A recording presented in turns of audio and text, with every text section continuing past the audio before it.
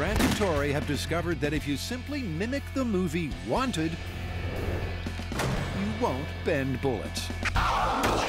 Too early. Have to look at the high speed, but I'm pretty sure I curved that one. They've even built a deadly accurate gunslinging robot, giving it the exact same sidearm action as the Myth, and still failed to get anything but a straight shooter. The bullet didn't curve. So next up, they're raising the bar and ramping up the robot. So the great thing about this test is that the characters are superhuman, not supernatural. I mean, they're not vampires, they don't use magic, they don't have telekinetic powers to curve the bullet. All it is superhuman speed and strength. And that we can do in abundance. We've calibrated the rig to twice what a normal human can do. Loading the gun with the live round. Twice as fast. We'll see how that goes. Ready? All right, let's get out of here. All right, so it's all ramped up. Now it's time to see if we can curve a bullet. This is what it all comes down to. All right, live round at superhuman speed.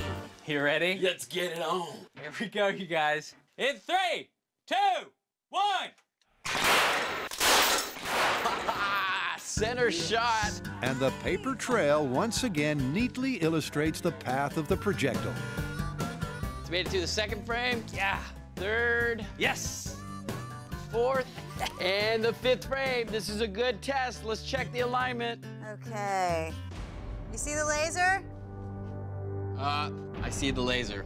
It's a straight shot. There's no deviation whatsoever. Superhuman strength, and we still have a straight shot. Yep, despite flicking the robotic arm around at superhuman speeds, when the bullet leaves the barrel, it leaves in a straight line. And that leaves this part of the story done and busted. I know what you're thinking. You're sitting at home thinking, the Mythbusters gave up too soon. It was only one shot. But look, here's the reality. This robot's capable of swinging its arm harder and faster than a major league hitter.